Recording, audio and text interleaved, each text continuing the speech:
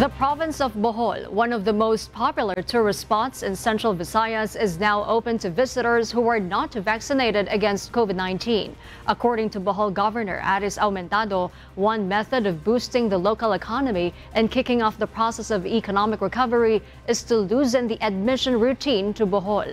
In Executive Order Number 32, Aumentado stated that inbound tourists displaying symptoms must show their immunization cards in order to enter, although they will still be permitted. With the lifting of the requirement to present vaccination cards, the governor called on the LGUs in Bohol to intensify their vaccination drives.